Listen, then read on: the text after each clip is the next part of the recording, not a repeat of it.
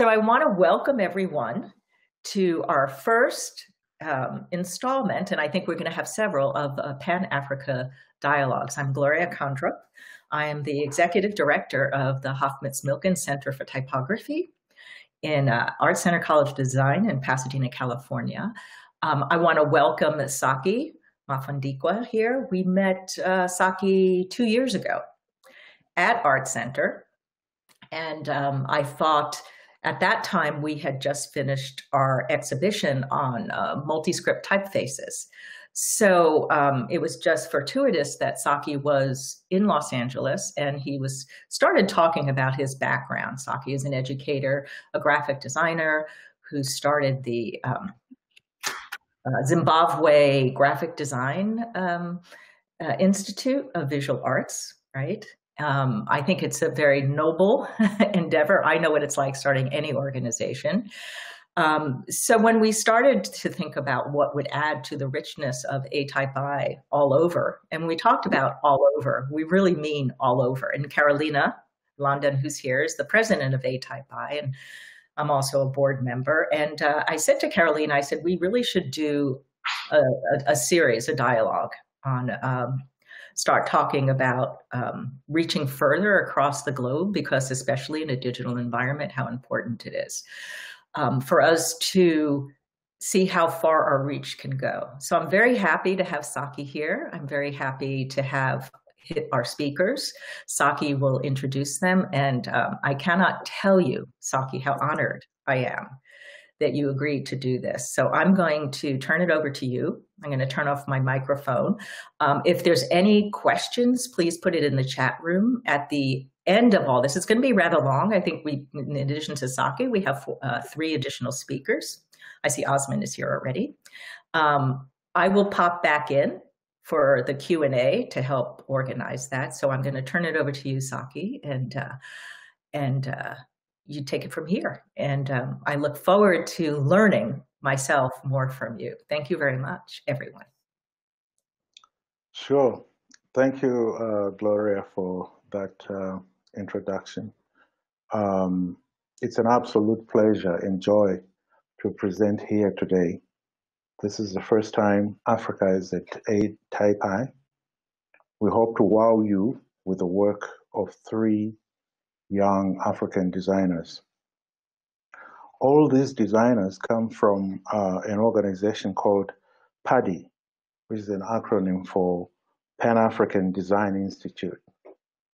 What used to happen in Africa is that there were all these countries that there are design associations, and we felt that it was important that we go the Pan-African route and come under one umbrella group that represents a continent. It doesn't mean that we are closing down the country associations. It just means that the saying that there is strength in numbers. We felt that PADI was a great umbrella for Africa. And as you can see here today, it is now easy to pull our resources together because we're under this one umbrella group. The school that Gloria was talking about, that I want to say discovered, that I started in Zimbabwe, ZIVA, which stands for Zimbabwe Institute of Digital Arts. I think I put in the chat room there, I put our URL, it's digital.org. And I also wrote the book, African Alphabets, and it's out of print. You still can get it online, but quite expensive.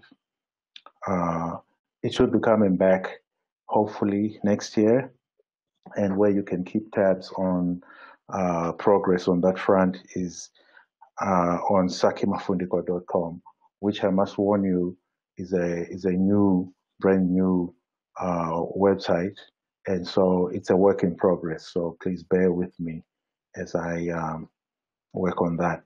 So, but going back to our 3 amazing young designers, The first one is Osmond Tshuma, who's from Zimbabwe, but runs his own studio in South Africa. Then Simon Charwey is from Ghana, and he's a master Adinkra researcher, and also he works with the Adinkra symbols, which you shall see today. And then last but not least, making his debut showing at an international design conference is the self-taught designer and typographer, Tapiwanashe Garikayi from Zimbabwe. Our only female type designer from Nigeria was personally affected by the civil unrest in her country and had to bow out of presenting today. We wish her and her country well. So sit back, relax, and enjoy the work of these three young designers. Over to you, Osmond. Hello. It's an honor. It's a great honor to be, firstly, to be invited here by Professor Saki Mafundikwa. I think his contribution to my career has been quite big. I remember last time I said that, like when I was talking about, like he's actually the spark that literally like ignited my passion for design. So my name is Osmond Tshuma, and thank you for like having me here at ATypI 2020. I hope I pronounced it right. So yeah, I'm Osmond Tshuma. I'm from Zim, and currently I'm in South Africa right now, and I'm a designer. I'm a graphic designer. I'm also the co-founder of Mamkobozi Design Factory, which is it's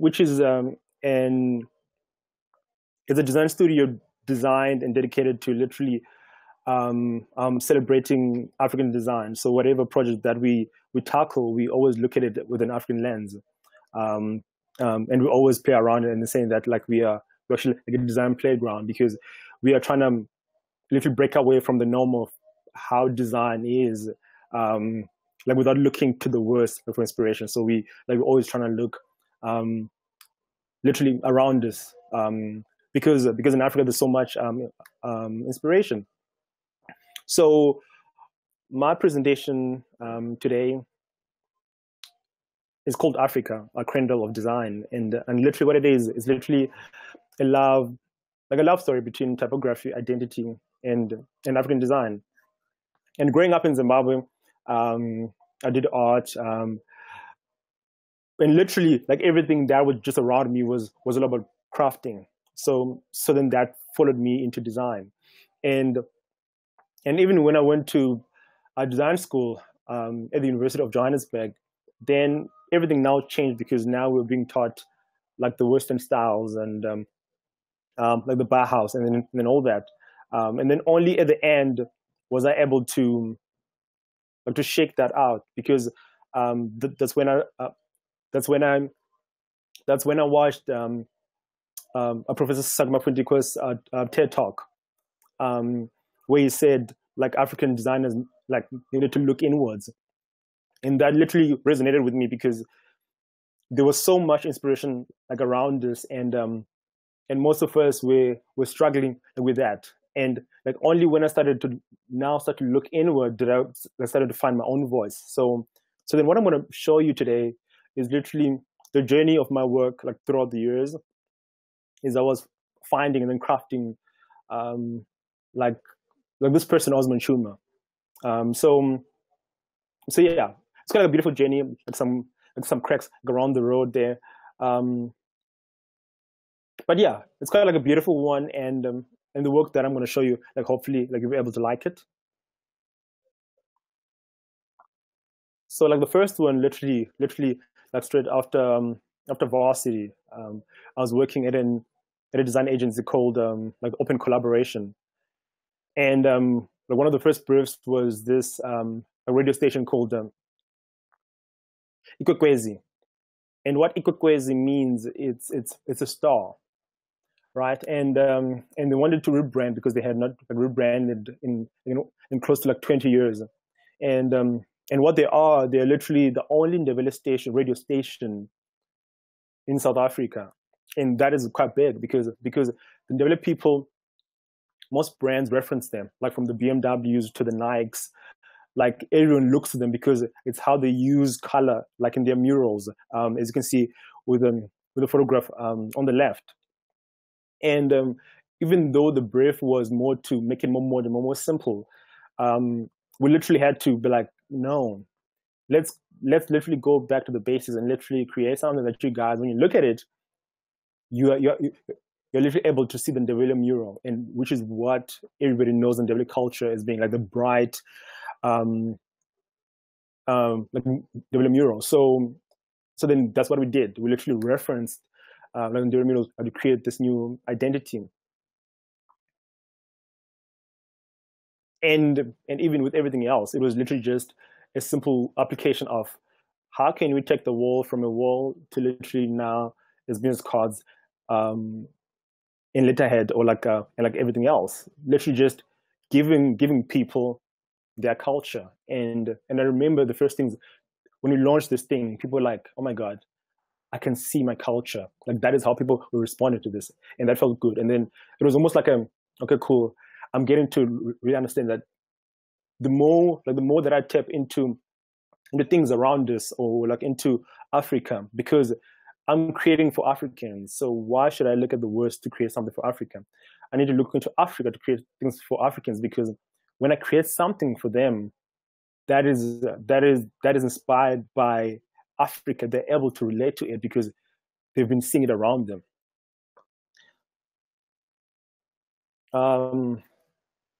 Like this is one of the projects that we did last year at Mamkopozi, like the company that I co-founded with my partner, and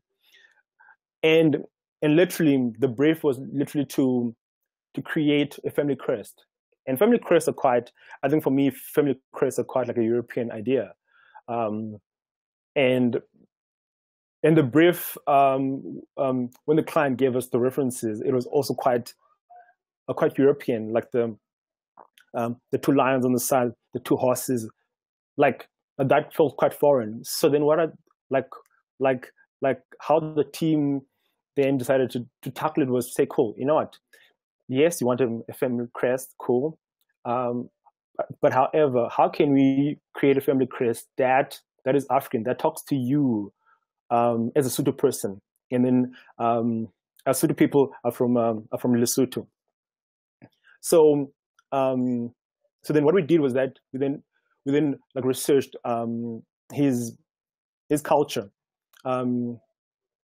He's a Mkwena, and Mkwenas come from Lesotho, meaning that they're Sotho people. So then what we found out was that the hat, the traditional straw hat on the left, that's a Lesotho, a traditional a hat. And then Bakwena means crocodile, right?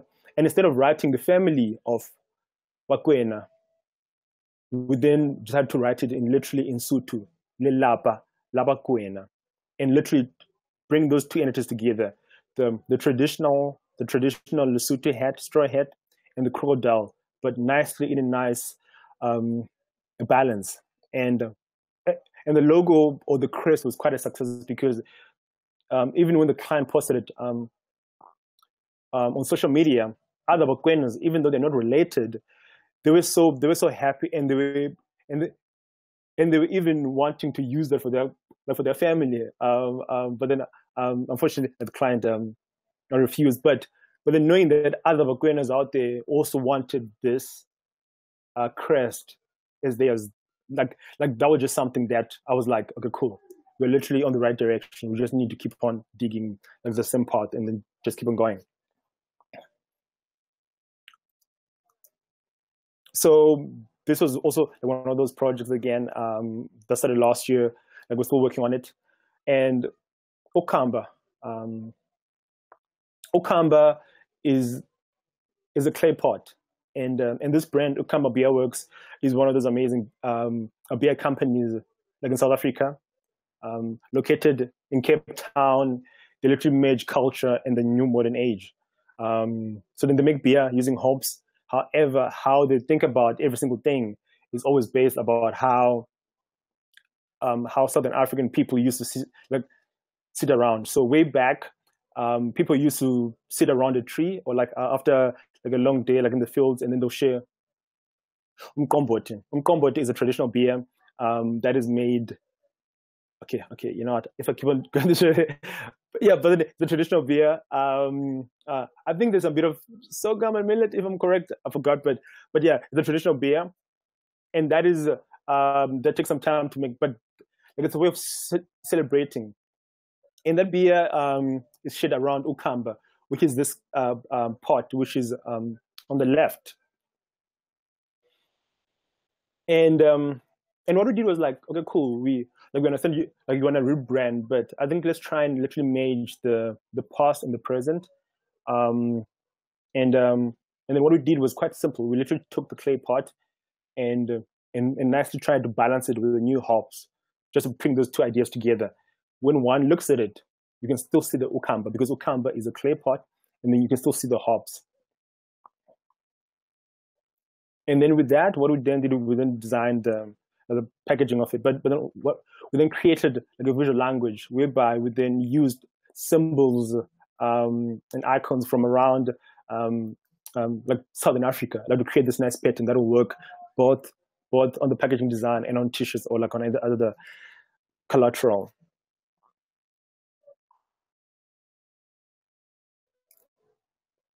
So one of the projects that I'm currently working on right now is a project called Afrika Love Letters.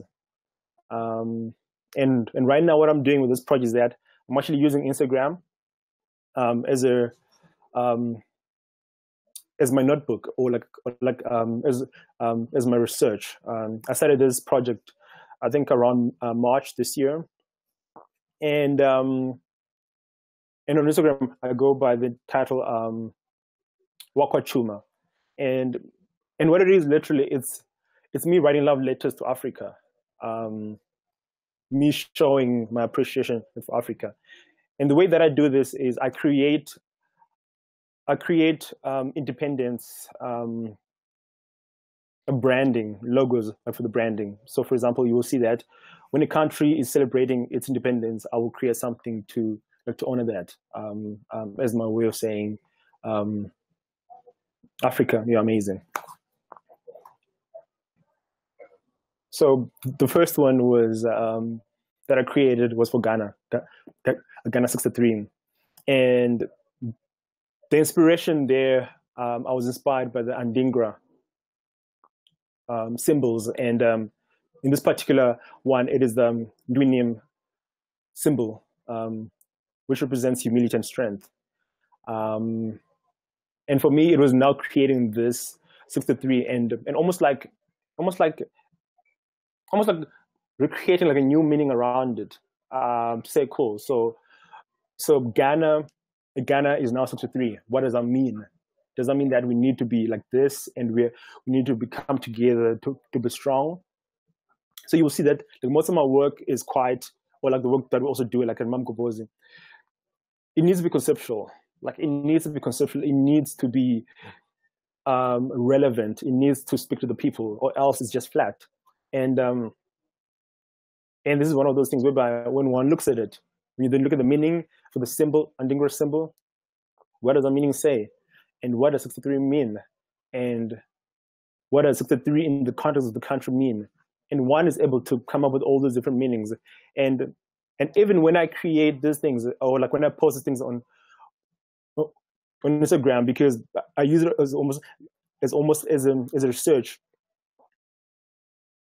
I will write the brief meanings of the symbols, but I wouldn't go to the full meaning, because I also want the viewer or the person viewing this to come up with their own meaning. Almost like to say, you must analyze this thing using maybe a semiotic analysis. What would you come up with? Those things. But everything, you'd be like, oh my God, this is what it is. Oh, this is amazing. I think it is amazing.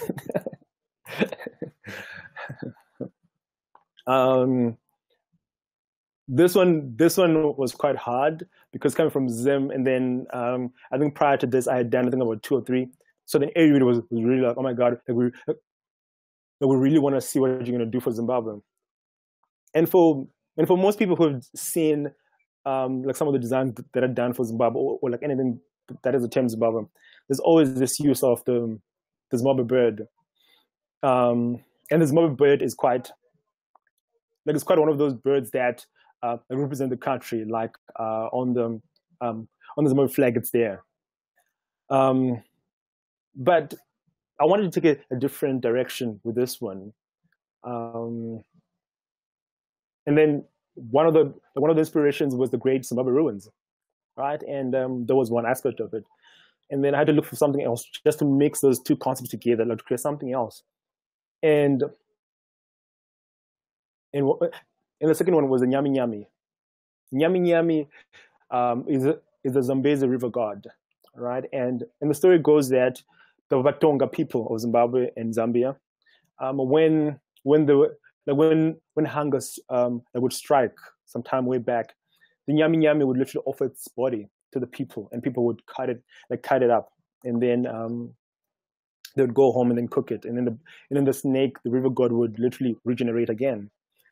So I took those two concepts. One is Great Zimbabwe, the ruins, like an amazing place that most people have debated about it, but it's a place that shows greatness, and also this place. So by taking those two concepts together, almost like creating this new thing of saying, who are we? 1, 2, are we now in ruins? But we are great. Should we look back to who we were back, and will that serve us like for the future? Like playing around with those things, like to just create a new meaning. And also 40 years, what does that mean? Like for Zimbabweans, do Zimbabweans really celebrate 40 years? So it's that. But for me, it's like my gift to Zimbabwe.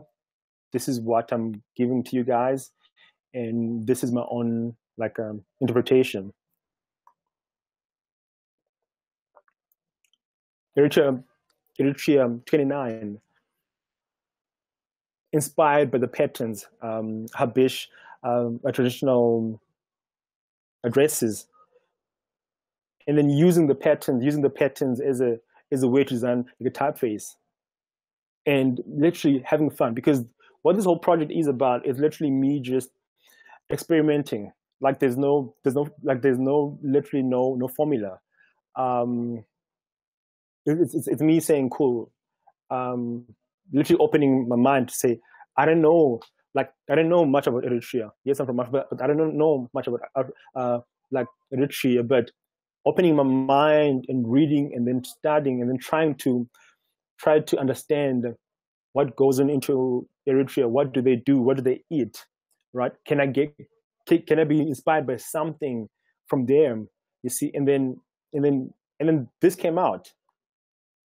A very complex typeface that I'm still working on it, but it's those things that literally are like quite like interesting. Like with every single country, there's so much to like look forward to. Chad 60, inspired by the Wodabi, a tribal scars. The Wodabi people believe in by them making these markings on their face that actually makes them even more beautiful, right? And it is beautiful. And when you look at that, there's so much inspiration. And for me, that was literally the inspiration to create this, to say, through this beauty, there's so much that I can create.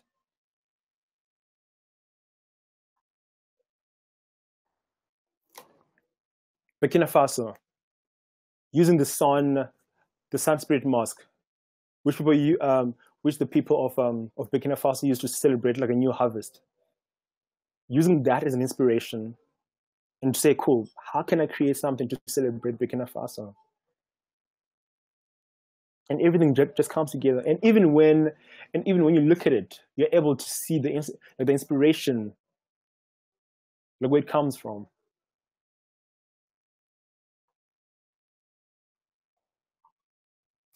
Liberia. The Dan people of Liberia, like they create these mosques, quite beautiful mosques, and in this case, just using the eyes and the nose as a structure to create a typeface.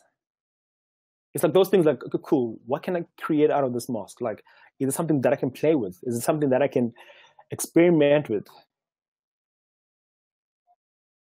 It's like those elements that just come together, and it's quite beautiful.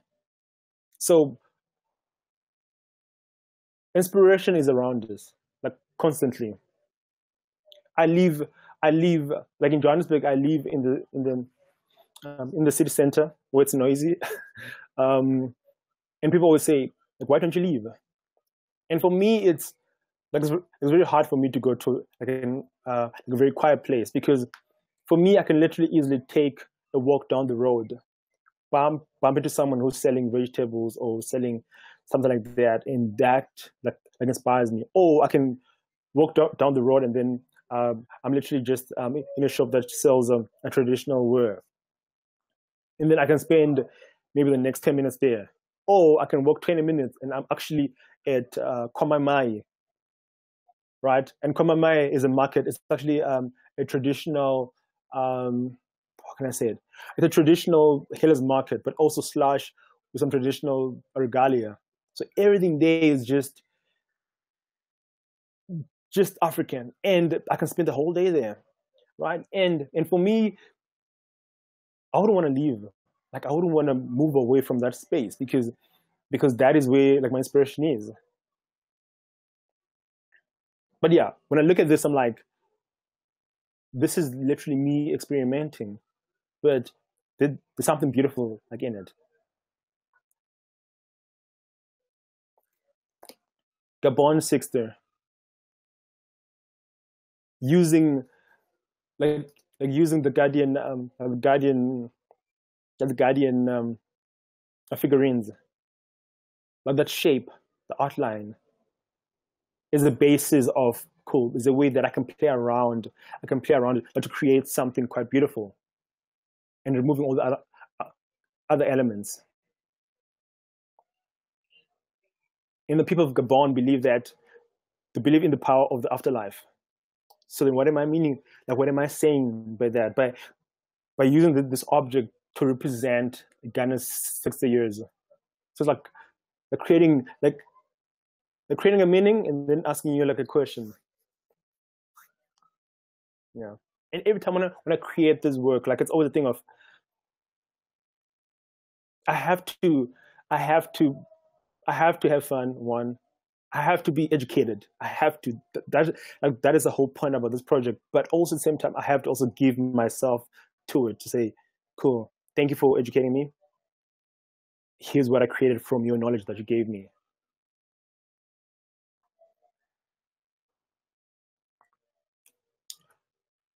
This one is quite special because it literally it talks about certain things that like Africa is going through right now.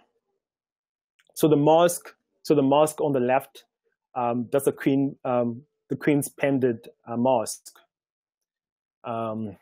stolen 123 years ago in the Benin City. Now the Benin City, which is now part of Nigeria, and using that as an inspiration for the 60 years of Nigeria. For example, now if you if we were to go deep into about it, right? It's a thing of cool. Sometimes when I reference, I'll take little bits of elements of it. In this case, I took almost every single thing, except for the eyes and nose and mouth. One thing can say is that I took everything else but except the face, the identity, right? And then what am I saying now is another idea of when something has been stolen away from you, Like, are you now like a faceless person or what? Like you don't have an identity. The stroke that makes us 6, that is inspired by the alter task. And usually alter tasks are usually 2. They're usually on the sides. Okay, I don't know what's happening there. But they're usually 2. Like they always go in 2. Like create a shrine. But in this case, it's 1. And what am I saying there? Am I saying that now the shrine is incomplete? The altar is incomplete. So, and using something that hasn't been in Nigeria for the past 123 years to celebrate Nigeria. Using something that hasn't been in Nigeria for the past 123 years to celebrate 60 years of Nigeria, celebrating 60 years of independence. So it's like creating all those meanings, nicely layers of meanings that when one looks at it, it's not just a plain 60. There's a story. It's storytelling. It's a protest. One can say this 60 years is literally saying bring back the Benin mosques, bring back the Benin bronzes. One can say this 60 years evokes emotion of like these things weren't created just for display. These were religious objects. So yeah. So you can see with the whole body of work that it's like there's that education, me going deep, digging that information, creating this work, and it's conceptual, tries to represent the people and evokes some bit of emotion sometimes. So I didn't go through like all the work, but this is just like some of the work. If you follow me like on Instagram at Tshuma, like you'll be able to see like the whole project currently going. Like I'm not finished yet, so other countries, I still need to create other countries' work, and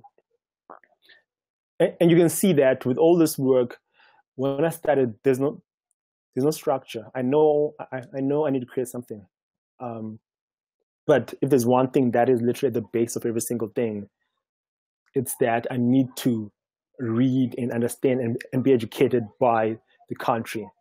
Dig deep, try and find something that I can work with and be able to pull that and create something from it. Say, cool, here's what I created. You gave me the raw materials. Here's my offering. So yeah, it's coming along. It's beautifully coming along, and some of the stuff, it's like I always look at everything and be like it's all like it's a process. There's some that I love to the core, and then there's some that I'm like, yeah, cool, I could have done better. But I think for me, it is that, like, to say, cool, it's fine, it's okay. Like you didn't write the correct spelling for that, but it's fine. Leave it as it is, and there's next time. Like you're learning, like it's process. Just telling myself to keep on believing in the process. Yeah. There's so much inspiration like in Africa, and and some of these things were done during COVID time, like under lockdown, and hopefully I'll be able to finish this by next year May, and maybe do like a physical exhibition.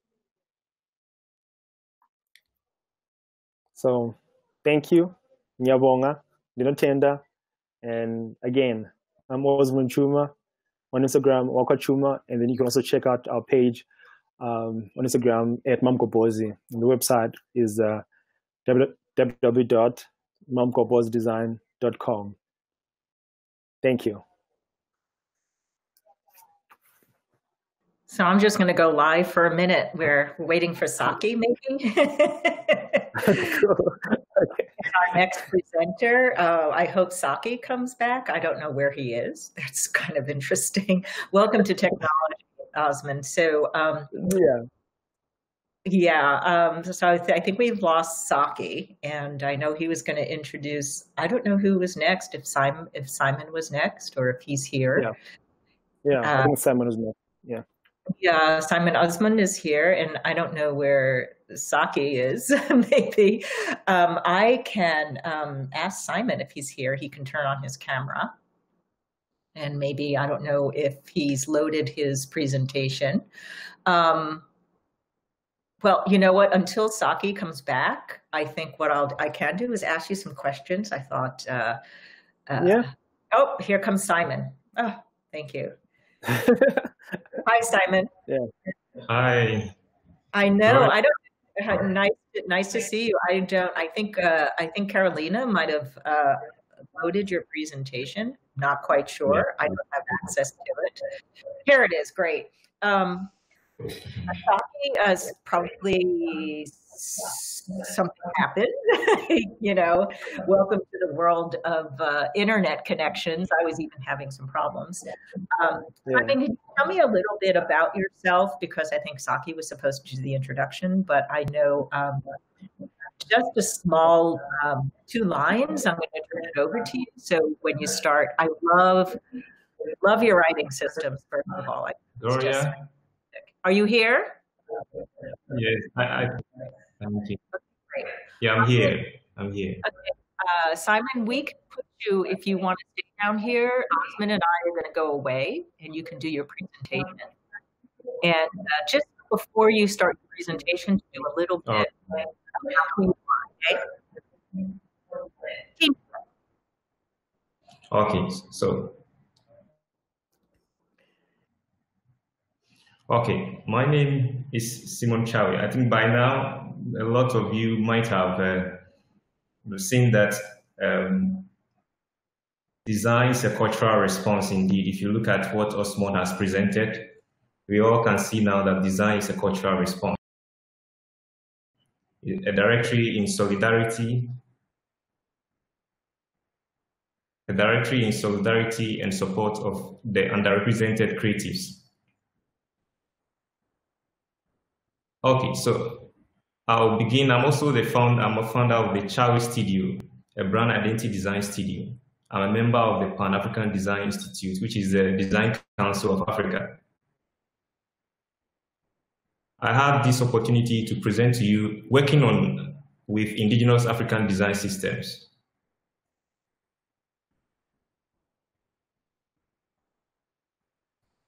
So like I said, I will be taking you through 3 parts of my presentation on getting ideas, because most of the questions I had from social media and from a lot of my students has to relate with how I'm able to work with indigenous African design systems and African symbology in brand communication. So I'll also share the part 2, share my process, and then some case studies, real case studies of 5 works I did for some clients.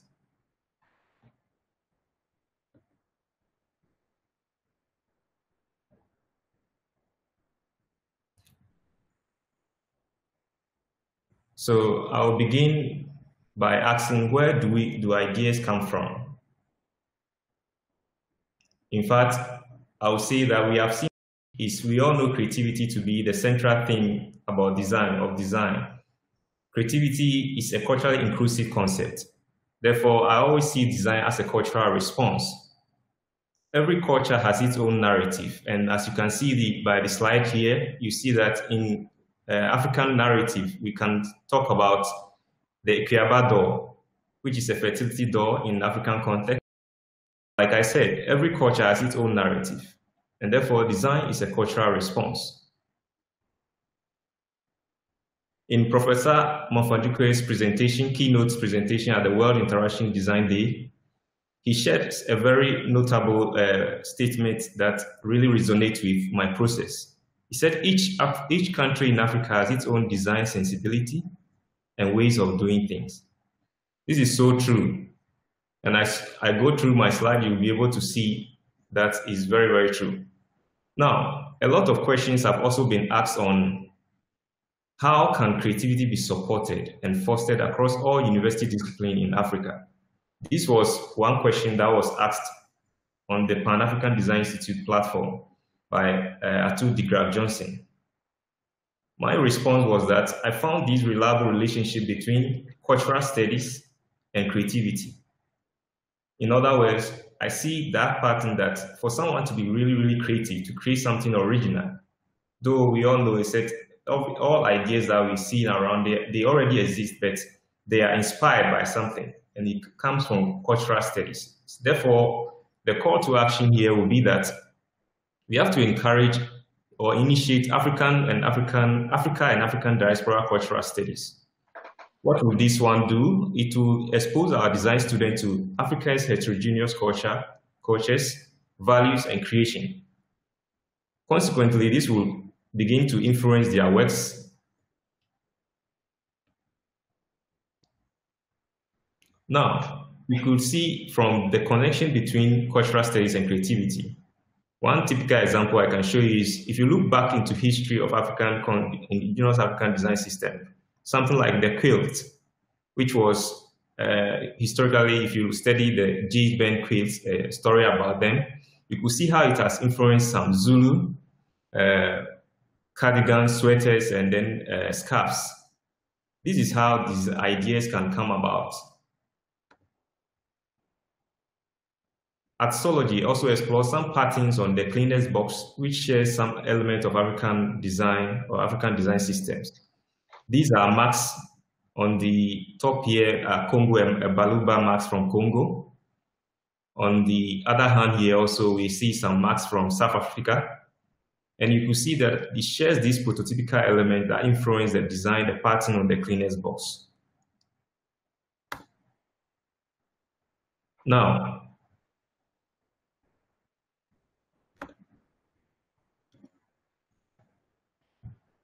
so that ends the part one of my presentation. The part two will be on my creative strategy and design process as a brand identity designer. Most times, as a brand identity designer, the questions that we usually ask is, how do you get the ideas? My strategy for that always comes from looking into the past, into our culture, history, and then seeing with a modern eye. How would this relate to the problem at hand? So in our Kan tradition or the Ghanaian tradition, symbology, we say Sankofa, which is an Adinkra symbol, which means looking into the past and picking what is relevant. So this is basically a statuette of an Adinkra symbol we call the Sankofa Adinkra symbol. But I'll ask the question, do you know Africa has a design history? Because often we see that many people originate, if you pick the next history of design, graphic design, you could see less of representation of other cultures like Black, Indigenous, people of color. In Professor Mafundikwa's presentation, he titled his presentation as Design Born in Africa. Any African design system is predicated on the understanding that culture, every culture from which it is originated. In other words, there is no African design history without the study of African or African diaspora cultures. Any design you pick from Africa, you have to then, you can't just interpret it until you are able to know where the design is coming from. Because usually they are inspired by some aspect of culture. I personally, I grew up in unique locales where symbols were seen as an integral part of the culture. Now, these are African architectural systems. There are a lot we can learn from indigenous or African design systems. Let me dive in much more into even just mosques in Africa. If you look at the right top here, extreme top, you see that the magnificent mud bricks of West Africa. The second one is the great mosque of Djani in Mali, whilst the third one is in my own country, the northern part of Ghana, the Larabanga Mosque, which is the oldest mosque in Ghana. But then the question I'll ask or questions that I often get is, how then would any creative, be architect, brand identity designer, system designer, how will this African design system influence their work? Now, so there is this, in 2010, most of my processes or way of understanding design started in much more intense research from 2013, where I had opportunity to also watch Professor Saki Mafundikwa's TED Talk on looking within. And then I also came across this very statement by Soren Peterson, which shares some truth about African design and African symbology. He said the true beauty of African design lies in how it takes a complex concept like spiritualism and then condenses it into a generic symbol without losing the intent. That to me is the holy grail of design, as he said. And that's quite true. For example, I pick our own Larabanga mosque in the northern part of Ghana, and I was able to come out with other indigenous African design systems, as you can see on the screen. This could actually be a design structural architectural system for maybe a museum or anything of the kind. Now, on creating of symbols, in 2013 and 2017, I've been conducting some interviews, and one of them is an interview with Ejakonimo, a man who is well versed in the Akan tradition in Ghana. He said there is no end to the creation of symbols. Creating symbols is just like organic chemistry, and there is no end to what we can do with cultural symbols. In that regard, I've worked with this man, and I've been able to work on we are currently working on 2 books. One is the African logo design, which represents symbols, systems, and meanings. The second one also has to do with new Adinkra symbols I'm creating for the Ashanti Hini. He is the king of Ashanti Kingdom. The first one, like I said, it has to represent, if you look on the left here, you see these symbols, a preview of the symbols. Some of about 1,000 symbols inspired by indigenous African design systems. Now, most people, or even before this presentation, a lot of questions people wanted me to address would be how I'm able to actually get the ideas from indigenous African design systems. So let me dive in much to a specific symbol from my own country, Akan, which is the Adinkra symbols. This is one of the famous Adinkra symbols in Ghana, which is called the Jinyami Adinkra symbol. On the right here, extreme right here, is the Jinyami Adinkra symbol, which means unless God. And from here, it shows this symbol is revered by Ghanaians because of their hospitality. So someone asked me to create a symbol of that represents tourism. And then I created this thing. I went into the famous symbol revered by Ghanaians, which is the Jinyami symbol. If you can look at the negative space. Sometimes the idea is to pick it from not directly, but sometimes the meaning. Sometimes I can pick it from the meaning, but in this case, I picked the idea from the negative space, which looked like a human hand shaking hands. Tourism and hospitality. Now, some of the ideas can even come from utilitarian objects or domestic objects around us. If you look at most African artifacts in the home, you will see that we have a lot of them having similar shape or prototypical elements. One of which I've been able to deduce this symbol, new Adinkra symbol I call a fie ni fie, which in Akan language it means home is home, or as some will say it, home sweet home. I did this symbol during the COVID time to encourage people to stay home and save lives. Sometimes the idea could just be from a simple object like a spoon, as you have seen I've done over here. Sometimes it could just be from a wooden comb, but the whole idea is, like Soren Peter said, deducing it into a very simple form, and then using it to communicate something very meaningful. You could see here too, this Adinkra symbol I've created called Berima Ketechi, which means brave man. Berima Ketechi. Now, the last part of my presentation, that's where the whole focus of my presentation will be. We'll try to showcase 5 works I've done, actual works I've done for clients, my clients, brand identity design works I've done for some clients, working with indigenous African design systems in brand communication. I've had opportunity since I've started the African Design Matter Directory to a lot of design educators have gotten in contact with me.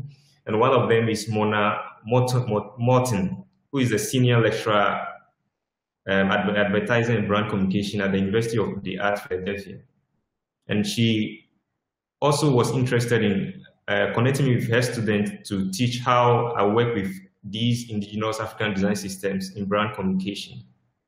So I'll be sharing 5 different scenarios for you. So the first one will be on the logo I designed for the Pan-African Design Institute. The Pan-African Design Institute is the African Design Council, or the Design Council of Africa. Because different cultures are coming together, or let's say different design institutions from various parts of Africa are coming together. It showcased a lot, and then the idea was influenced by the Inchenchen Adinkra symbol, which means life is not straightforward. It has a twist and turns. Therefore, because different cultures, idea, perspectives are coming, and therefore it has to do with tolerance and the ability to focus on the goal of bringing designers of Africa together. Other elements that influence the design are these similar Adinkra symbols, which some of them mean one cannot know all things. You see that it relates, meaning we need to bring all these people together so that we share ideas. Another one too has to do with measuring rod. So I see Pan-African Design Institute as the standard which represents all designers or design bodies in Africa. This one also represents the one that beneath here also represents crossing path. Now, so that's how come the idea that I get focuses from getting the prototypical element, how the lines are flowing, to write the PADI, which is Pan-African Design Institute. And this is how I've been able to apply it. So the logo in application, I've even used it to form some nice, beautiful patterns over here, as you can see. At the first IDEC, International Design Educators Conference, held in Ghana, Winneba, you could see some of the pictures of various African representatives who attended that meeting.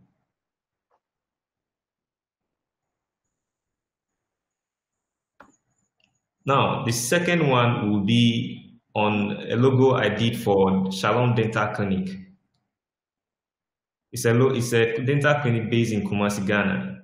And the idea was to be able to create a logo which is beautiful, because in Ghana or in African context, when you come to oral care, a lot of people really scare away from seeing the dentist. So that was one of the sentiments or the ideas that the clients have shared with me, that they really want a logo that will not scare people from visiting their clinic.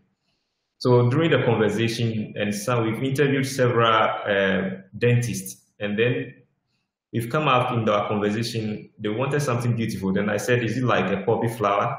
And then we all laughed. But when I went back home, I realized that if you look at the symbol here, which is the tetrema, a scenic tetrema, which means in Ghanaian language, Akan language, it literally means the teeth and the tongue. So it's the interdependency between the teeth and the tongue. If you look at the petals of these poppy flower, you could see how they are well connected together. So in a healthy, the teeth must be healthy, they must be held together. So these are how I'm able to tie the meanings to these things. So then the idea comes out, how about I use the teeth, one of the tooth, and arrange it like a petal flower, the petals of this poppy flower over here. And that was how the idea came about. And this was one of the logos I did that really received a lot of feedback, and every now and then people keep receiving feedbacks. This is how the logo was used in application. You can see how nicely they have these embossed on their walls, and then as call cards and their brochures. Also, I did a logo for Maya Music, which is a Los Angeles a company based in Los Angeles, California, based reimagining music through AI, artificial intelligence. This AI is able to have situational awareness and unlimited musical renditions.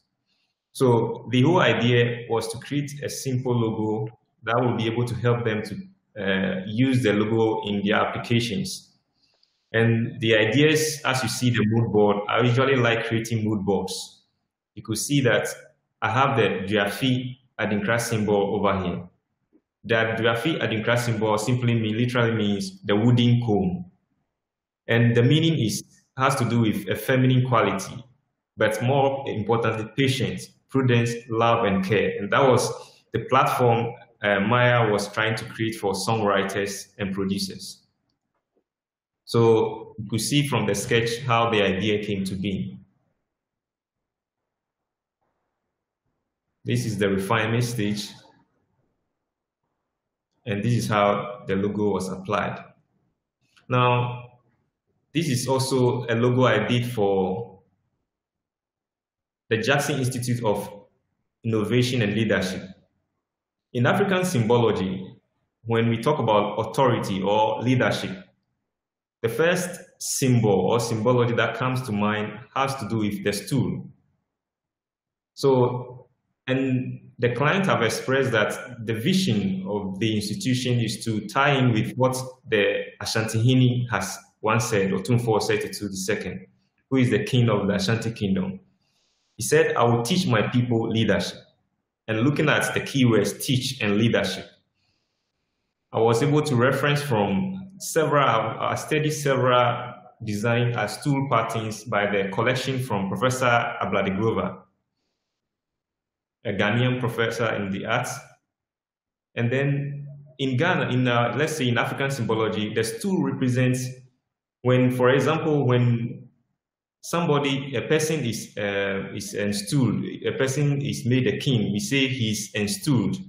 When the person is ruling, we say he sits on the stool.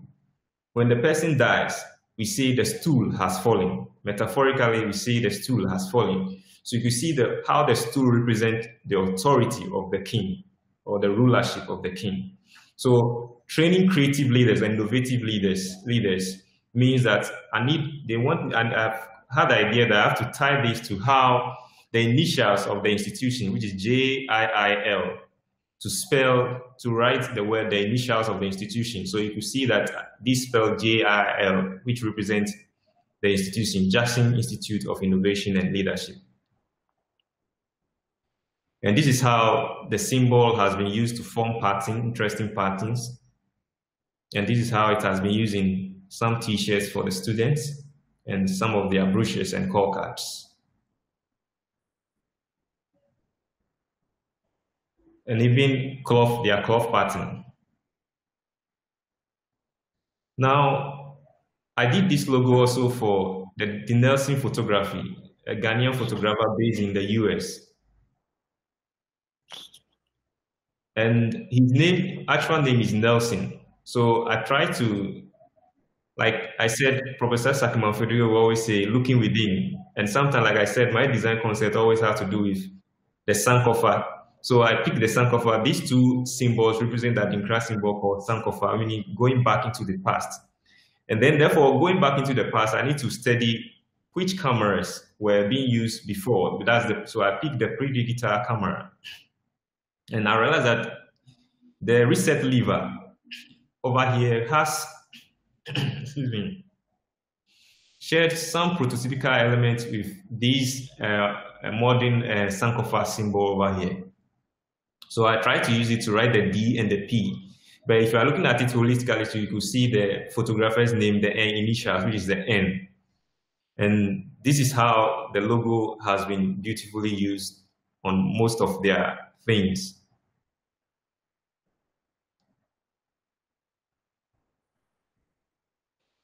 And also we use it to form some patterns, as you can see over here.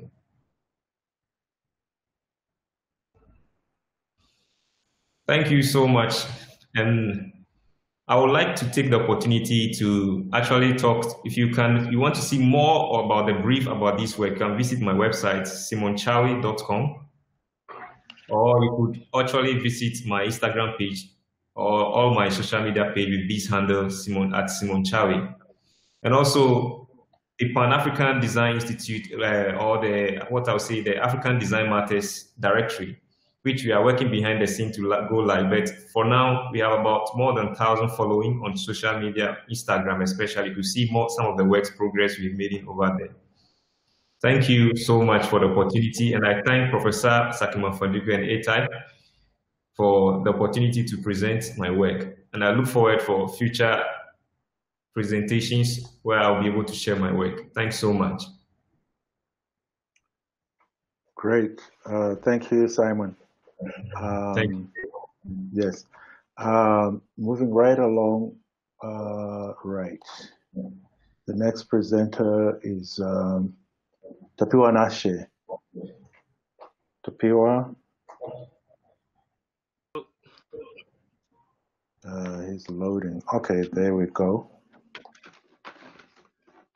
That's Tapiwa. Right. So the playlist. This is it.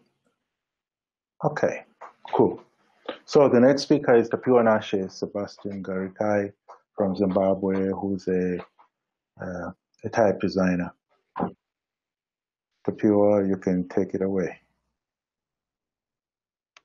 Okay, thank you very much, Professor Saki Mafundikwa. A very good afternoon to you, or evening, or morning to everyone. My name is Tapiwanashe Sebastain Garikayi, and I'm going to be talking about African writing systems in the digital age. And I'm basically going to be tying in to what Osmond and Simon Charwey have presented.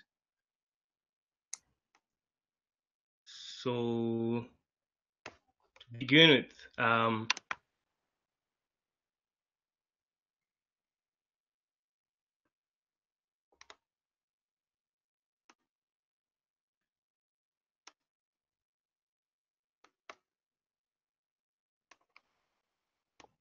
okay,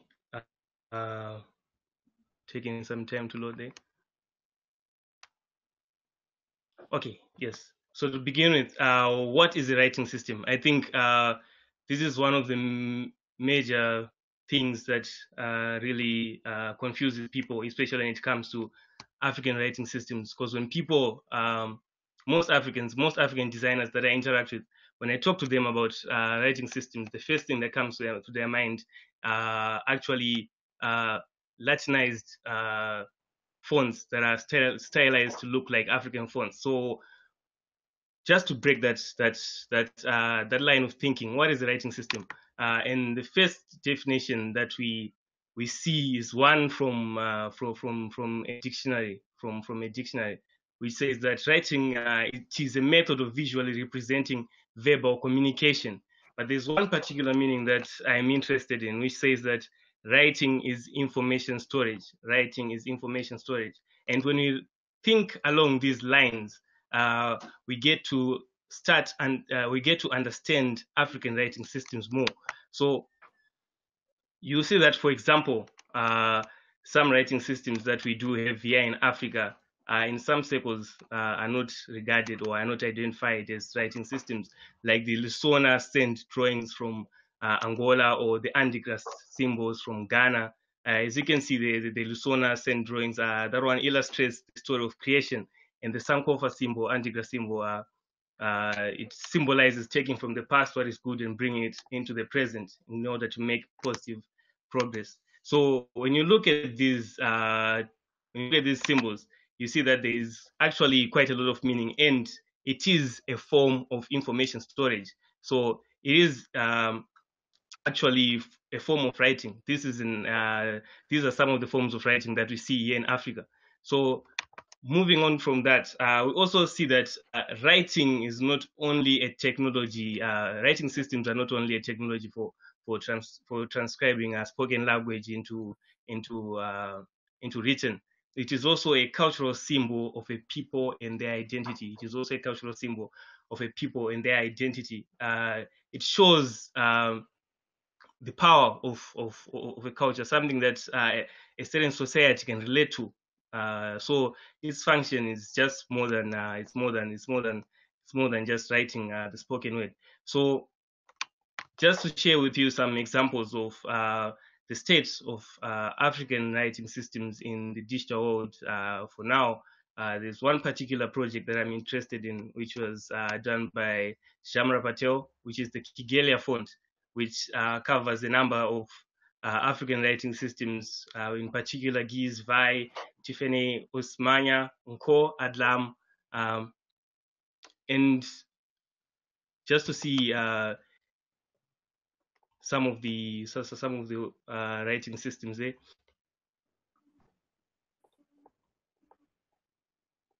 There we've got Vai, which was created around 1983 for the Mande language in Liberia. So you see now, if you look at it, it's quite unique. It's not. It shows that it doesn't have actually influence from the Latin or from the Arabic alphabet. It's pure. It's something that's really unique. Something that's really unique. And moving in from that one, we have got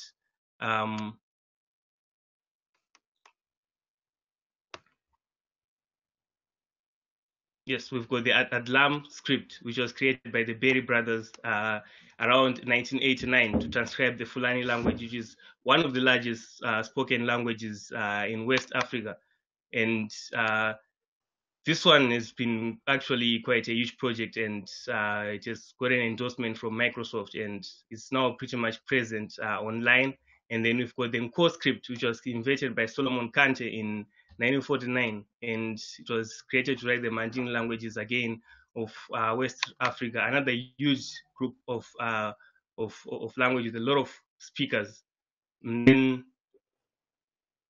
another project that's worth mentioning is the Google Noto project, which basically aims to create fonts for all the writing systems that are covered in the Unicode consortium at the moment, and they've done a really great job at creating fonts for all the African writing systems that are there.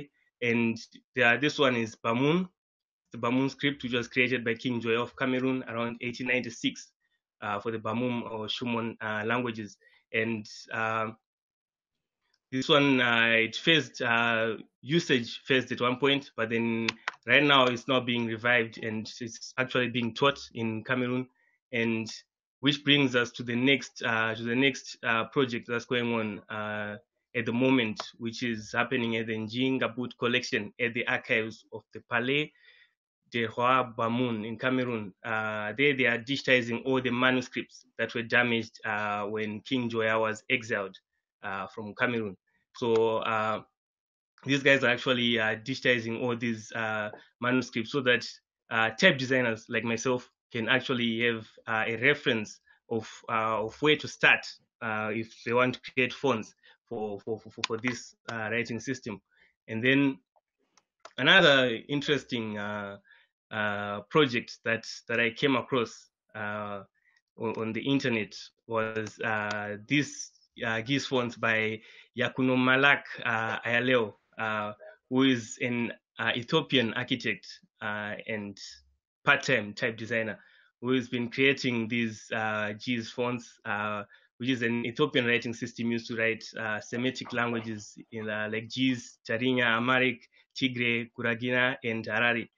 And if you look at it, it actually moves away from the traditional GIS writing system. It's actually quite interesting. As you can see, there it's quite modern with the inlines, and there you've got something that looks handwritten. It's something that's quite refreshing and new, and it's a sign that typography is quite advancing here in Africa. And as you can see, more examples there.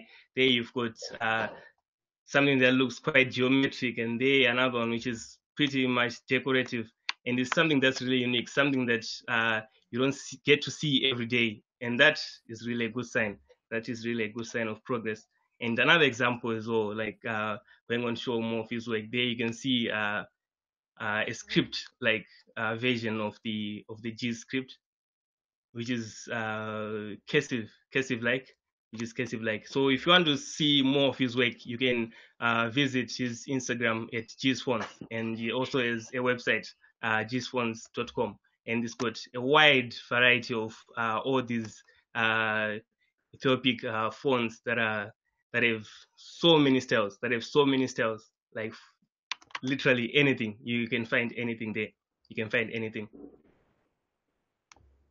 And then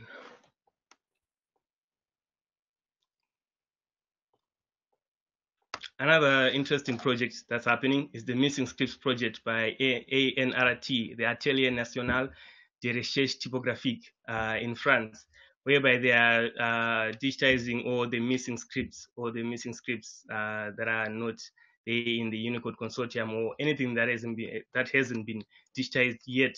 And as you can see, they've managed to cover most of the non-African writing systems, and they've created a glyph for each writing system. And the students there at the ANRT have also been working on some fonts for African writing systems, which is quite unique.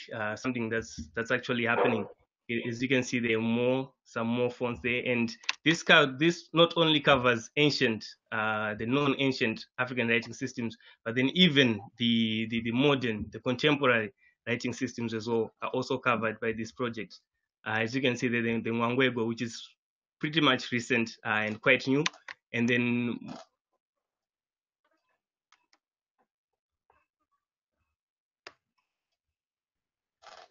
again another one. There you see more examples of the script of some writing systems that have been covered. As you can see, some Old Bamun, which is really ancient, one of the first iterations of the Bamun script.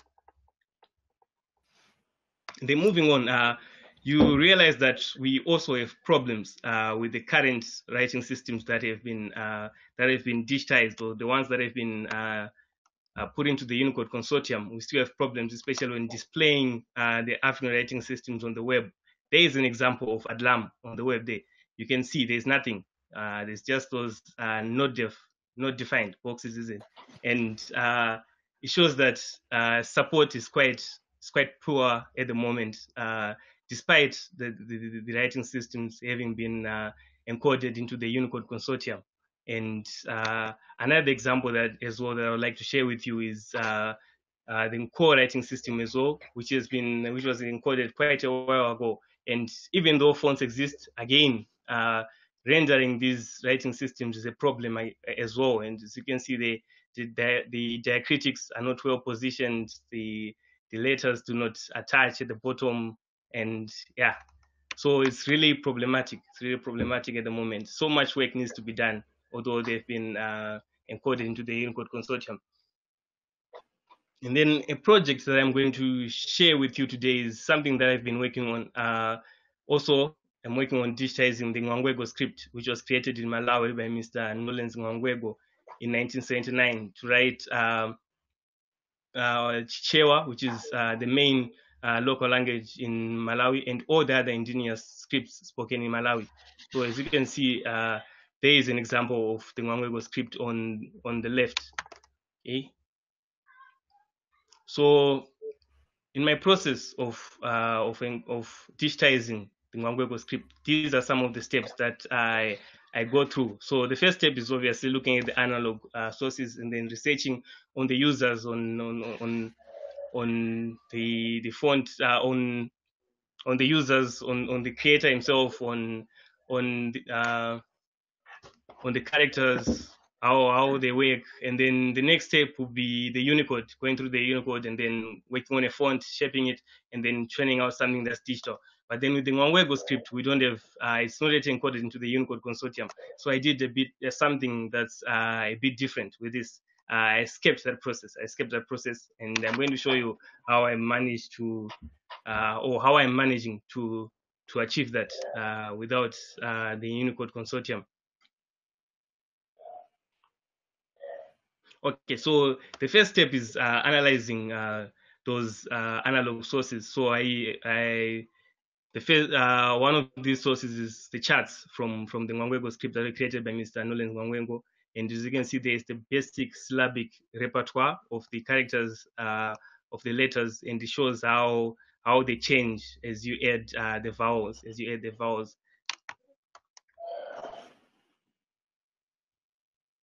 And also, again, another source which is still on the charts, and this shows the different types of word compositions you can get from the different characters. So the Misisi words are only words that are created from the base characters, and then the Misiri words are characters that you create when you have the vowels added. And then the Mituya words are the characters that you get when you have the diacritics added. So it helps me, or it helps anyone who would want to design, to get a basic understanding of how the letters interrelate with each other as they sit next to next. And then you can also get a better understanding of how to position the diacritics and the vowel marks. So they are another source, the book as well, which is the only book on the Ngwangwego script. And this also helps you to understand the heights of the characters, the spacing, and the weight, and how you should generally lay out the text. Like, you need to understand it writes from left to right, and it's only horizontal, you don't write vertically, and stuff like that. So it's a really useful guide. So after having done that, they move to create the characters. And here we've got the 32 misisi, or the syllables, and these are the base characters of the Ngwangwego script. So these are the base characters of the Ngwangwego script, and below are the Latin equivalents.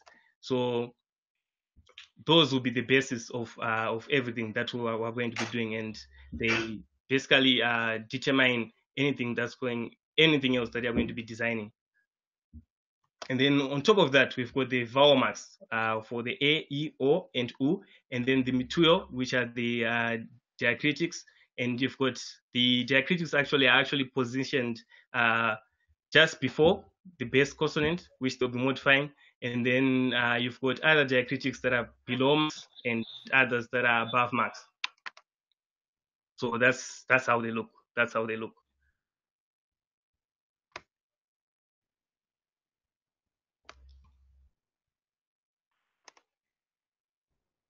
So when it comes to text shaping, it's pretty much basic. So you've got your base character, your base consonant, and then you've got your vowel mark, and then when you add them together, you get your full syllable there. So ba and the vowel mark O, you get your bo, and then with the diacritics, your ba and your diacritic mula, you get bla, and then ba and mituyo miwaya, you get your boa. So basically, that's the basic text shaping that happens, and that's how the consonants and the diacritics and the vowel marks affect the base consonants, so that you get different syllables and different sounds for the language that you'll be using. And then so for the keyboard hack, how I managed to bypass the Unicode stage. So to create something that was usable, I had to use the Latin encoding to create this font for the Ngwangwego script. I had to create a Latin encoding. So just to take you through quickly how the Ngwangwego script works. So you've got a base consonant ba, and then if you add the vowel mark, you get the be. Add the vowel mark for E, you get the B. You add the vowel mark for O, you get O. and then add the vowel mark for U, you get U, and it goes on like that. So for our hack, what we actually to do is that using the Latin encoding, I actually created required ligatures. I actually wrote open type features for that, whereby when you enter B, you just get the consonant ba, and then when you enter B, E, you get the syllable B. When you enter BI, you get the syllable B. When you enter the keyboard characters BO, you get the syllable bo. When you enter BU, you get the syllable bu. And it's as simple as that. It's as simple as that. And it's quite usable as it is. It's quite usable as it is.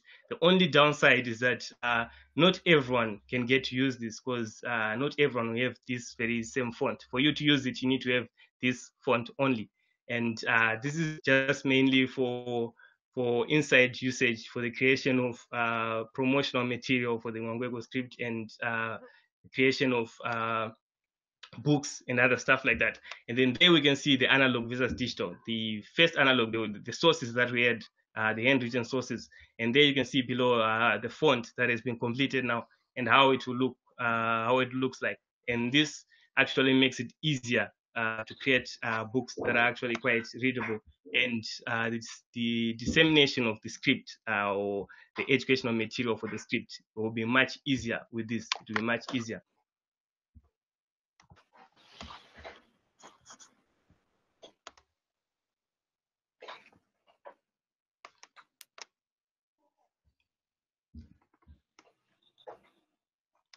Okay, yeah. So with that, I know basic syllabic repertoire of the script. Now as a font, there you can see the repertoire of the vowel marks added to the base consonants, and now it looks pretty. Now it looks like a proper working font. And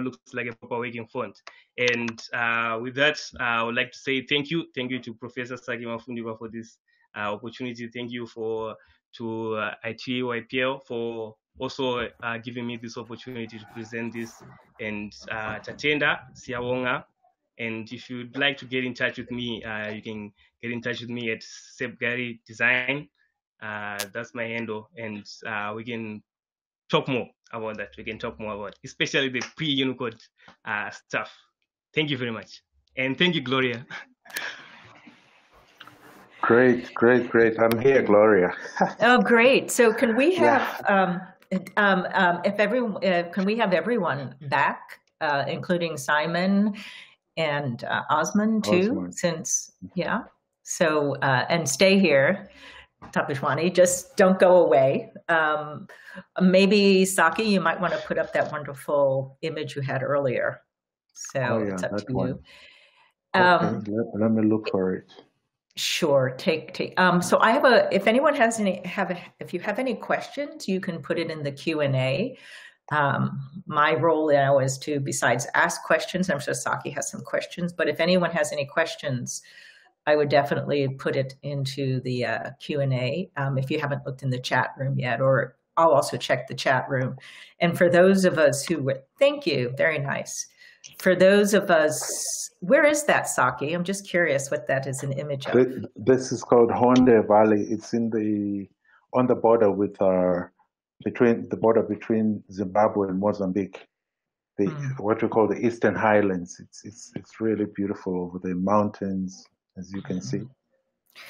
So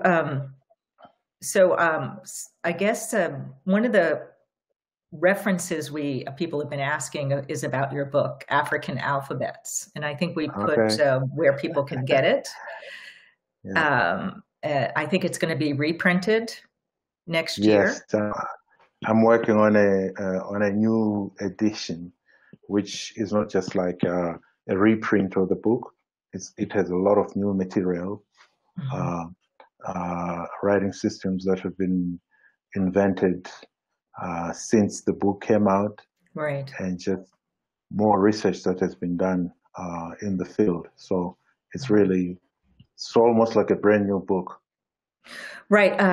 I think maybe you can speak to that, or Tapiwanashe.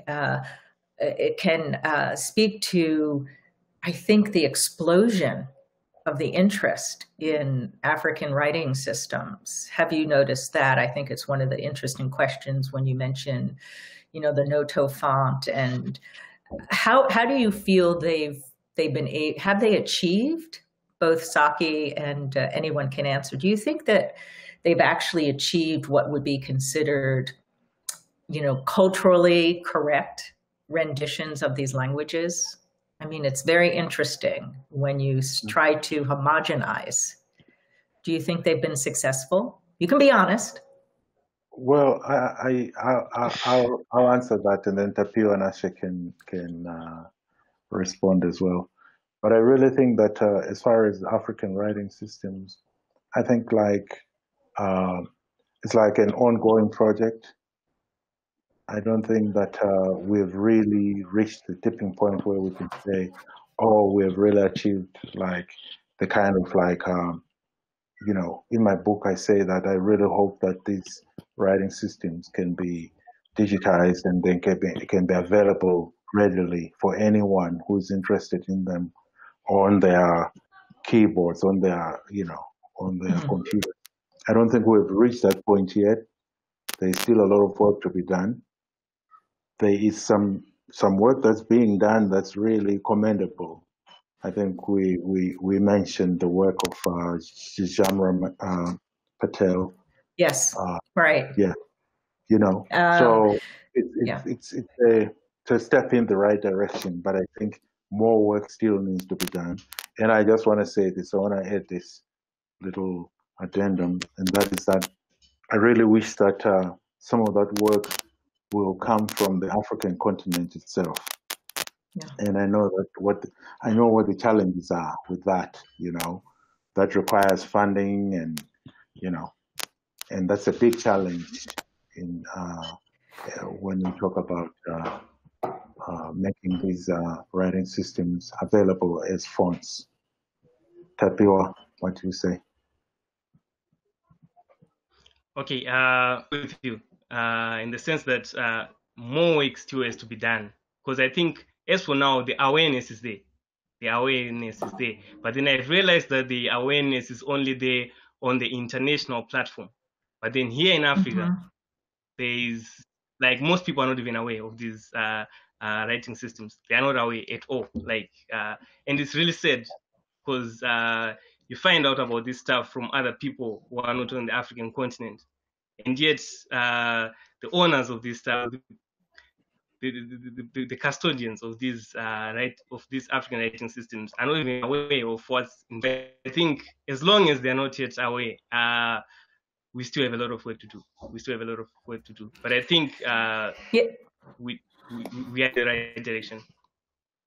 I think this brings up the point, and I think Saki, you brought it up to me earlier too, and I think Osmond, you can talk about this. It's interesting how you know, instead of bringing design from out of Africa into Africa, Osmond, it should go the other way, right? I mean, I think what struck me is how important your environment is to your design.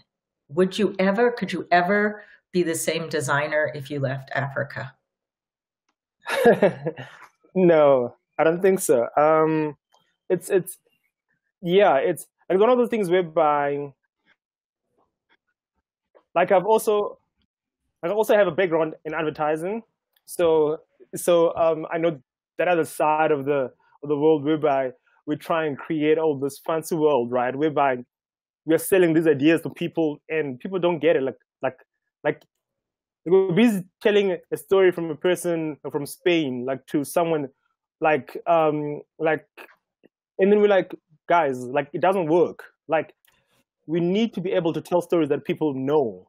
You see, and for me that is important. And yeah, I think that's a very good question. If I had to go somewhere else, I think I'll really struggle. I think I'll have like an identity crisis, because yeah, like yeah. But no, can I chime in there, Gloria? Yes, absolutely. Especially with Osmond's work. I really think that because he works with the Latin font, with the Roman alphabet, right? That I think that he can adapt to any kind of a cultural background, really. I think, Osmond, I think you will be okay if you go somewhere else. You just employ the same methods that you're using now for Africa, for that particular, whatever country or cultural background that you find yourself. I think you will be okay. I think you're actually an international designer. You can do well anywhere. Well, thank you. Well, I think I think Simon has already shown that he takes his work. I know if Simon wants to join us live, he has to hit his live button. But I think all three of you, four of you, have shown that you maintain your cultural, history is imbued in your design, and design thinking is international. I think that's the one thing we have to always agree upon. How we look for design and what our inspirations are particular to you, narrative and the story that you're telling. But I agree with Saki, Osmond. I think the way you think, and when you mentioned earlier, and I think this goes for everyone, it's so interesting what your early education was in design. Like, what were you shown in design? Was it strange to you to say, why am I being taught these principles without being taught other principles? I mean, what was your early education like in design and typography? Was it traditional, Saki, would you say, or did you have? Oh man, for me, my design education was totally Western, completely and absolutely. I started doodling Roman alphabet letter forms when I was little. In fact, before I went to school, I was just so enamored by letter forms, and I also didn't realize that there was such a thing as printing. So I thought everything was done by hand. So my whole sort of thing with the alphabet was really I wanted to do it so well. So that was really my sort of how I got interested in design, is through letter forms, the Roman alphabet. So it's it's very interesting, and maybe Osmond and Tapiwanashe, I'll never get your name right. Tapiwanashe. Tapiwanashe. I'll get it. Just like you're going to mispronounce my name, I'm sure. No one can pronounce my last name, so I deserve it. No one pronounces my name correctly. And I think maybe what I'm finding very interesting, Simon, and this is where you and all of the guests can help us in the world of design and typography. We're at a point where I think in order for our, you might say, design and typographic ecosystem to survive, right? We need to make sure we don't continue what might be viewed as a monoculture. I think we've reached a point where everything, like you said, is a certain sameness. By digging back into your cultures, you're infusing and adding variability to what we see visually. I think that perhaps has been your response, Osmond, right? And all of you've responded to what you see is very expected and monoculture without your infusion of variability from your own stories. Is that one of the reasons you really reacted to what you see today? Like, you're not seeing your history, you're not seeing your culture in design. Yes, true. Yes. And especially me coming from advertising, like in South Africa, right? Because I will dabble in design and advertising. That was before I left and then decided to go full time into mom composing. It was like there wasn't African design. Like like when the Ikokwezi logo came out, before then, like patterns weren't even a thing. Like there was still some bit of like patterns that were still coming out, but at that time, like it was quite special, and it literally was a way of saying, you know what, this is my own rebellion to literally look into Africa, because whatever work we are creating in the space of advertising and whatever, it was just adopting everything quite European. Like the idea is like the TV ads that we're doing was very like westernized. Like very few agencies were quite telling that story. And then I was like, I want to go back to design again, and that's when me and my partner then created Amam Composite to say, you know what, we're going to create African-inspired work, and yeah, and now more people are like, you know what, we see it, and yeah, and I guess it was a nice like rebellion. I just want to add that, like for me as a design educator who has gone sort of like around the world running workshops and teaching, that's really my method. I encourage students from different cultures to look at their cultures for problem solving, whatever the work that they're working with, and it really works. It's pretty amazing what the students produce. And I've been fortunate also that I have taught classes that are multicultural, multiracial, you know, from different backgrounds. And at the end of my workshops, they all create work that's very, very different, because they learn now to dig deep into their cultures. Because it's not just Africa. Here, I know this forum, we're talking about Africa, but this is true for people from, you know, Asian background, people from South America, people from Aboriginal backgrounds from different parts of the world. Yeah. Simon, you wanted to say something?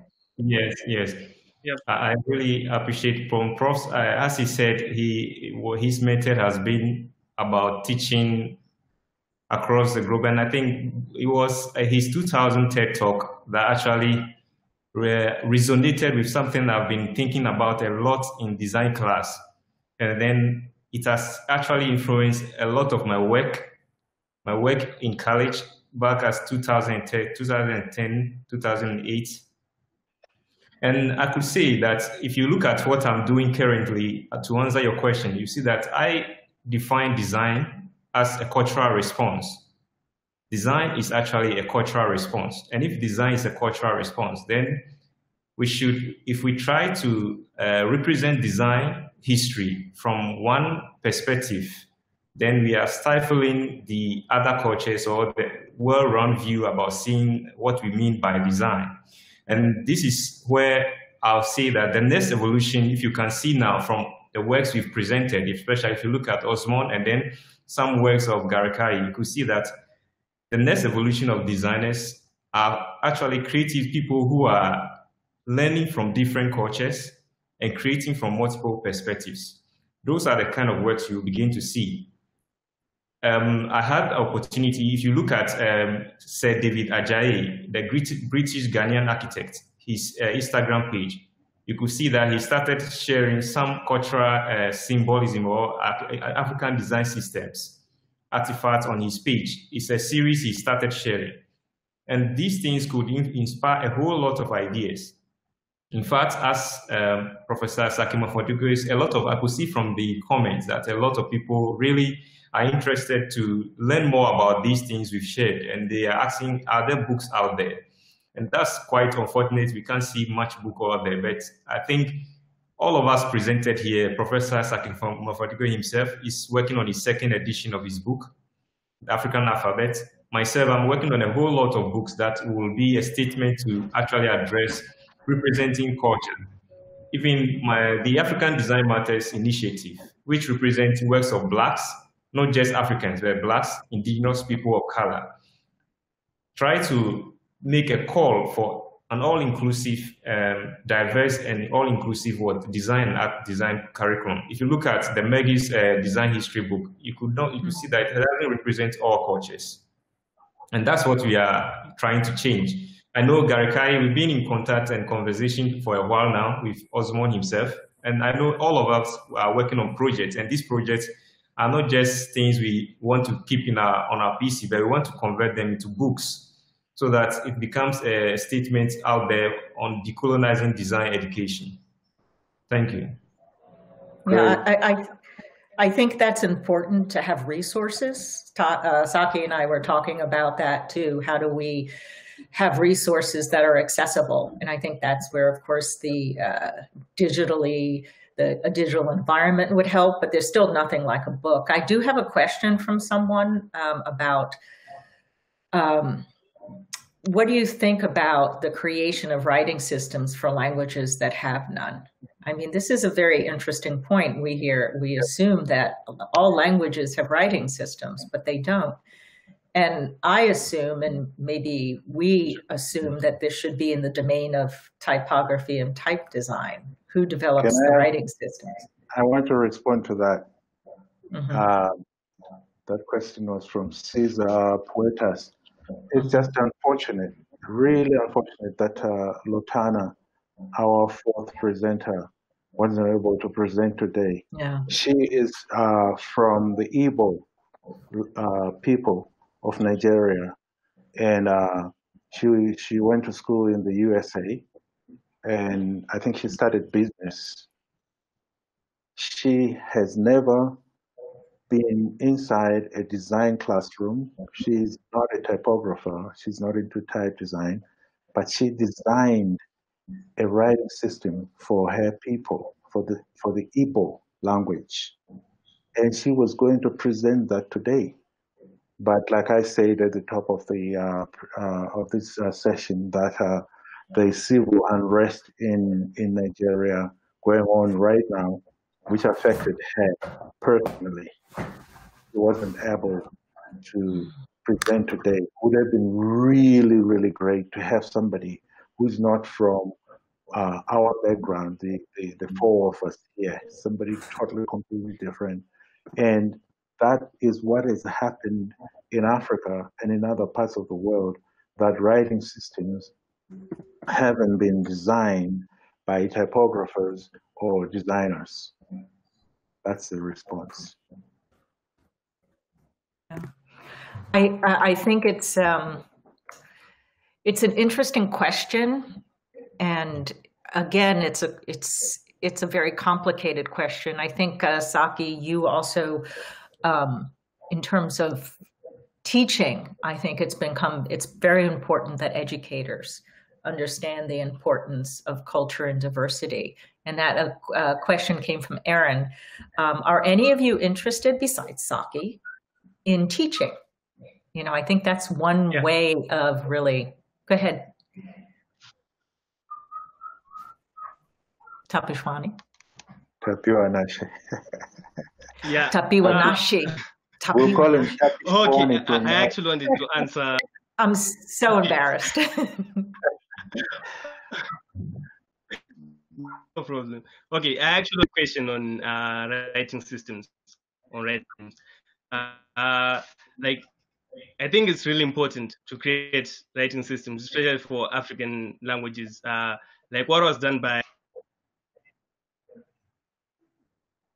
in language, and a really great solution, because the writing systems that were being used in West Africa at that time couldn't represent the Fulani language properly. So it was actually difficult for people to write their own language, and the creation of the Adlam script is actually revolutionary, and it's actually a solution to a huge problem. And these guys started working on the script when they were 12 and 14 years, I think, 12 and 14-year-olds, and something that's really amazing. And you also look at Nolens Ngwangwe in Malawi. to replace it, because the Latin alphabet, it's a sign of colonization. So he created that to replace the Latin alphabet, and also to solve again the issue with the linguistics, with how Latin alphabet is not able to transcribe our local languages very well. But then there's a huge barrier to the creation of scripts, especially in Africa, because there's lack of support. There's lack of support from the governments, from the people themselves. So although it is a good thing to create a new writing system, getting support is another that we might need to overcome. Right. And I guess the point here you're trying to make is that those Berry brothers, right? They are not designers, they are not typographers, but they invented a very sophisticated writing system. Exactly. So Simon, are you going to teach? I think the question about teaching needs to be answered. Yes, in fact, I really love teaching. I believe one of the best ways, aside giving out books, the best way is to teach. So if you look at my Instagram feed, if you go down slightly, you see that I've shared a lot of my processes. I like sharing what I'm doing, and I think that's something that we all have to find ourselves in classrooms, and it shouldn't be just in our own very immediate environment or schools, but it has to do. I'm advocating with design educators that we should have exchange programs. I remember when I was in second year, level 2, around 2009 or 8 thereabout, I had opportunity to have an exchange program with some foreign students from Royal College of Art and Northeastern Illinois, and their perspective on design, everything has also influenced me a lot. And I believe if, for example, imagine I'm in Osmond. When I was in college, I had opportunity to go to South Africa or Zimbabwe to meet Garikayi, to meet them, their works. I think it will also inform our work. So on teaching is very, very, very important. I think it's part of, and to work on that, we have to rework on how we aim to teach. That is the pedagogy, because the current design curriculum will not create that environment for us to actually open up our other courses, because it's focused on just one central Eurocentric kind of approach. So we have to also look at the way we aim to teach our design students. Yeah, true. Well, I don't know about going full-time teaching, but then I do get called here and there at the University of Johannesburg to come and give guest lectures, or literally help out students, like from first-year students to honor students. So I do like help, and then currently right now, because of COVID, I think I was assigned one student. I forgot if it was a master student or like an honor student, that I'm literally helping him with this project. So yeah, I do help out, but I don't know about going full time. I think I could. I just haven't thought much about it. Yeah. Actually, what you're doing is great, Osmond. You don't have to teach full time. There's what's called the adjunct system, where you are a full-time professional, but you teach 1 or 2 classes a week. That's kind of how a lot of us started out in design education, as an adjunct. I think also for everyone, mentoring is good. Speaking at conferences are good. Doing workshops. I know we're coming to the end of our talk, so I don't want to go over. It's been almost 2 hours, by the way. Very fascinating. We're almost at 2 hours. But I want to say that we can continue. I believe ATypI has a hangout room where everyone has access to it. And I know it's a much more personal room where people can see you and you can see them if you wish to join. It's not mandatory. But I think this has been quite refreshing and quite interesting, and it's just touching the surface. We're 2 hours and it's not enough. It's not enough. We can do, Saki, I think, a whole program around this.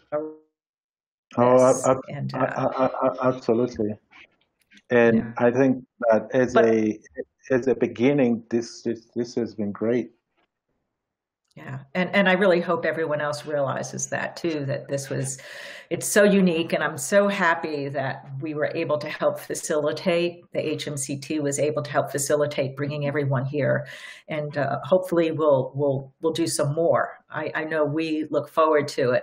I wanted to thank Tapiwanashe, and Osmond and I'm getting it, yay, thank you, and Osmond and Simon and Saki. It only took me 2 hours, so I humbly apologize. To thank everyone again for your time and your effort that you put into presenting and bringing to, I think, ATypI a very interesting perspective on type and design, and an interest, and to open up an interesting discussion that I think is extremely valuable to the type and design community. So I want to thank everyone for attending, and go to the Hangout room. I think that's the best thing we can do. And maybe one of my tech people can help me end this, because I'm not quite sure how we're supposed to end the recording. I thank you again, and I will see recording.